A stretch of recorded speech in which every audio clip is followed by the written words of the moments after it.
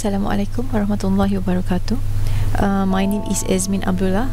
I'm a PhD candidate from UiTM Shah Alam, and today I would like to present a part of my research work with the title PAPR reduction using SCS-SLM technique in STFBC MIMO-OFDM. And this presentation is for International Symposium of Engineering Technologies ISET in UiTM Kuala Terengganu, Malaysia. And this is the extension work of my previous work using SCS-SLM technique. And in this paper, we are utilizing SCS-SLM technique in MIMO-OFDM system, while previously we are using the SCS-SLM technique in conventional OFDM system. So this is the outlines of this presentation, and firstly we will talk about the introduction, the background studies of the topics, and then methodology, results and discussion, and lastly the conclusion that we achieved. Okay, this is the introduction of the topics. In recent years, information technology has progressively led to global energy consumption due to the demands of mobile communication around the world. And in this level, the main component to reduce power consumption depends on the high power amplifier efficiency, which is associated to the peak to average power ratio. Okay, it is about 50 to 80% of the power consumption is at the power amplifier, and it will cause the power deficiency, and this is caused by the power to average power ratio, which is from the OFDM system. So some papers reported that PAPR exceed about 10 dB in LTE and WCDMA, and this research is reported by the Alcatel-Lucent and Vodafone Chair in 2009 in Germany. So this is the methodology of our proposed technique. In this technique, we propose to have several candidates in order to choose the minimum PAPR among them. For example, in 64 QAM, we are using six candidates. Every candidate holds the same information or same data, but it will go through a different phase factor using the SCS-SLM technique, but the other process is same. Okay, the data firstly will be modulated using SCS-SLM, and then we will go through QAM or digital modulation using, in this paper we are using 64 QAM, and then this is the MIMO system. We are using the STFBC diversity scheme, and in this paper we are using the two antennas, so we must map the data into two data sequence. Okay, at this, and then we will select the maximum PAPR among them, and lastly we will select the minimum PAPR candidates pair. Okay, for example, if the number one is the first candidate is the chosen one, okay, the minimum PAPR, so the pair of the first candidate will be transmit through antenna 1 and then antenna 2. And after that,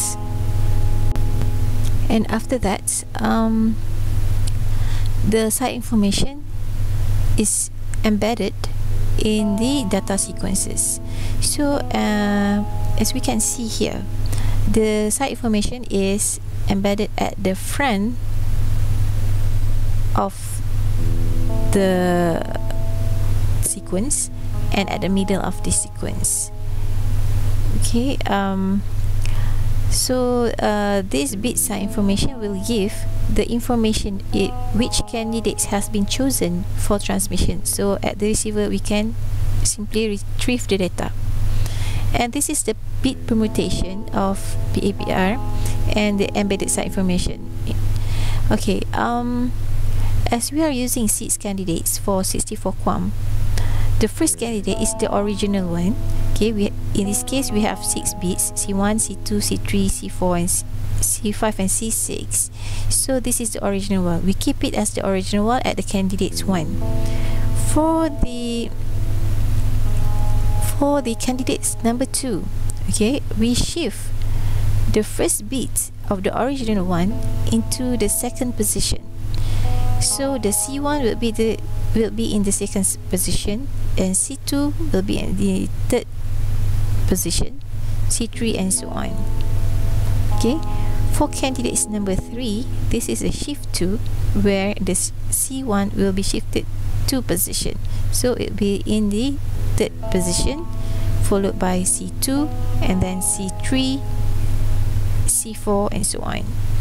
So in this 64 QAM, we have 6 candidates, meaning that we have shift until shift 5.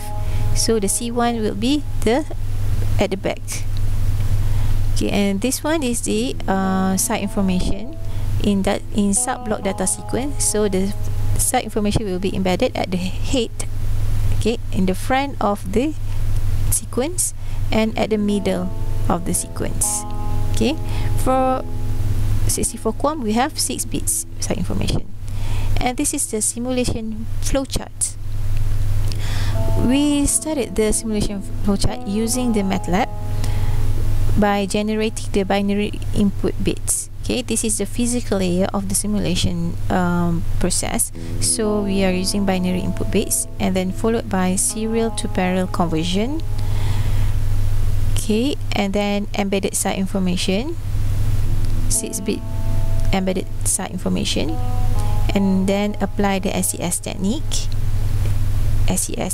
and then data modulate using modulator 64 QAM, okay, in order to convert it into complex number, and then we map the data into 2 sequence using STFBC.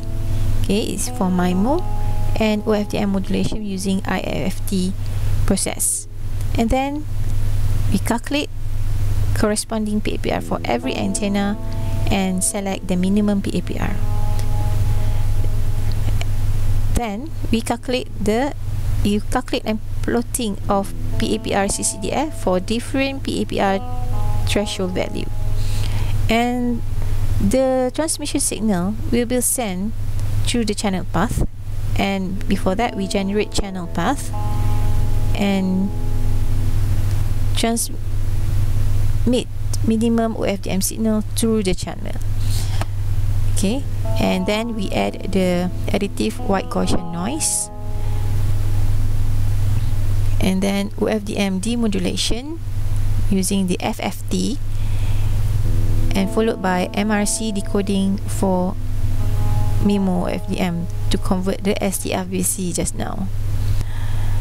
Okay, basically this is the process at the receiver, and data demodulation using demodulator 64 QAM, and then followed by SCS decoding and remove SI, and lastly we calculate the plotting of BER. Okay, even though we are focusing in PAPR problem, but in this paper we also calculate the BER performance at the receiver in order to see the overall performance of it. Okay, basically the left one is for transmitter, and the right flow is for the process at the receiver. So BER performance is important in order to know what happened to the overall performance. Okay, this is the results of the PAPR.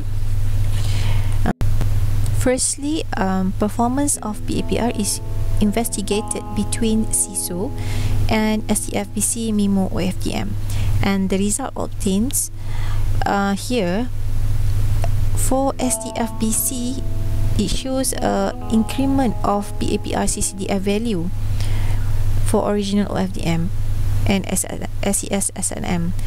The increment is about 0.5 dB for SCS-SLM and 0.1 dB for the original one and for the SCS technique.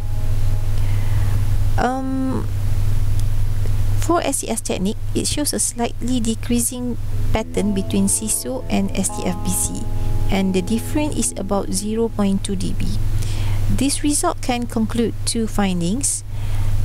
First, the application of STFBC MIMO-OFDM can cause a degradation of PAPR CCDF.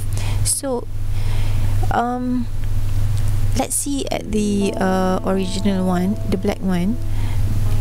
The STFBC degrade about 0.1 dB from the original CISO, meaning that this MIMO also inherited the problem from the OFDM, and which even worse. Okay, and the second one is the SCS and SCS-SLM technique show the potential in mitigating high PAPR problem in CISO, and the best performance can be achieved when using SCS-SLM technique in CISO OFDM system with 7.6 dB.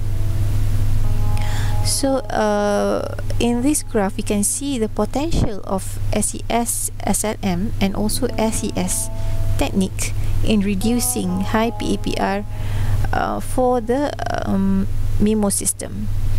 And next, move to the second results. This is the comparison study of SCS-SLM technique with other previous work. For example, the DPP and also SLM technique. And as we can see here, SCS-SLM technique achieved the best PAPR CCDF performance with 7.8 dB, which is about 2.9 dB improvement. And then it followed by the SCS technique, about 8 dB, and DPP 8.5 dB. And lastly, the red one is the SLM technique, the conventional SLM techniques, about 9.8 dB.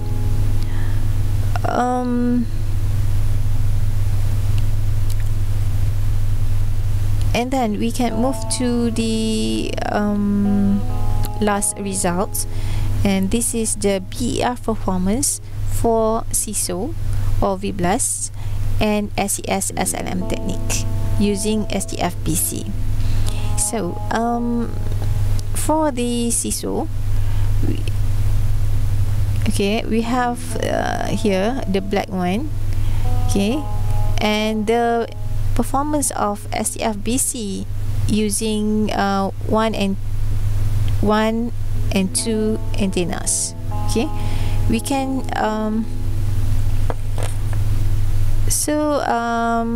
as we can see here, there is a significant improvement of BER performance of SCS-SLM technique compared to CISO, and the best BER can be achieved utilizing 2 receive antenna. And for conclusion, MIMO-OFDM system also inherit the PAPR problem in its system. And in this paper, utilizing SCS and SCS technique in MIMO-OFDM system using the deficit scheme are proposed. The results show a potential of these techniques to reduce PAPR in CISO OFDM, BLAST MIMO-OFDM, and STFBC MIMO-OFDM. And the best performance can be achieved when utilizing SCS-SLM technique in CISO or BLAST MIMO-OFDM system. Furthermore, the application of STFBC in MIMO-OFDM can improve about 55% of the BER performance when compared to CISO or BLAST MIMO-OFDM.